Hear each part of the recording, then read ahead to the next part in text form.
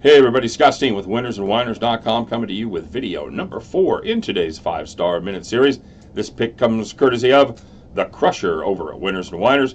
Crush taking a look in the ACC tonight as the Virginia Cavaliers travel to the Triangle to take on the North Carolina Tar Heels.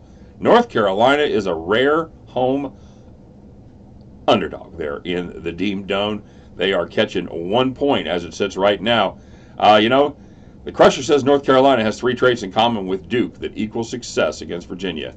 The first is size in the backcourt, which puts pressure on Virginia's packed line defense and its smaller guards. They can be backed into the paint before North Carolina kicks the ball out to the perimeter for less contested three-point looks. The second is quality perimeter shooting. White and Johnson have combined for 110 three-pointers, while both May and Kenny Williams take trays as well.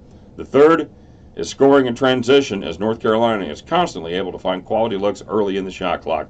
The Heels lost twice to Virginia last season, but this North Carolina team is far more dynamic offensively.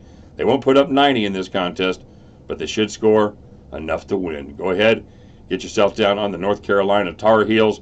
Grab that free point there at home, and at the end of the contest, you can join the Crusher as you guys both head back to the window. Take care, everybody. Good luck. We'll see you on the next video.